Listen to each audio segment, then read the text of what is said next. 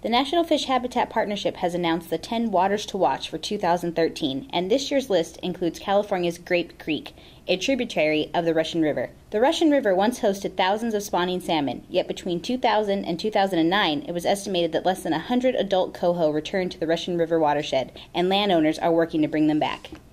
As a grower, I believe that we can do the agricultural processes and not disrupt the fish and not disrupt the spawning habitat. You know, the land wouldn't be as fertile or as agriculturally productive as it is if these fish hadn't been coming from the ocean, you know, dying here, providing food for other animals, bringing the minerals back from the ocean.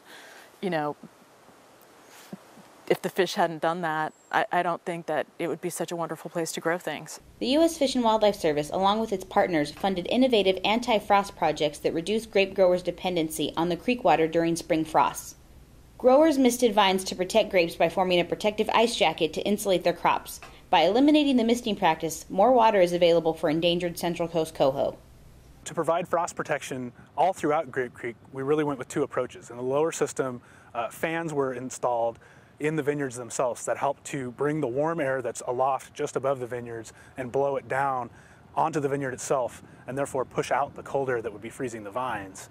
And then in the upper watershed, we were able to employ an off-channel pond because that area wasn't really conducive to these fans because it's not big and flat and open. Water is actually brought to that pond from an off-site well that's not connected to the stream and therefore doesn't impact stream flow.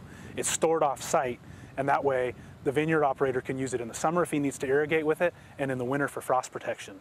The Grape Creek project is unique from many other projects because the obstacle for fish was not one large dam, but water being diverted by multiple users who rely on the creek for many different reasons. The service and its partners will continue to find alternative and innovative ways to balance agriculture and endangered species.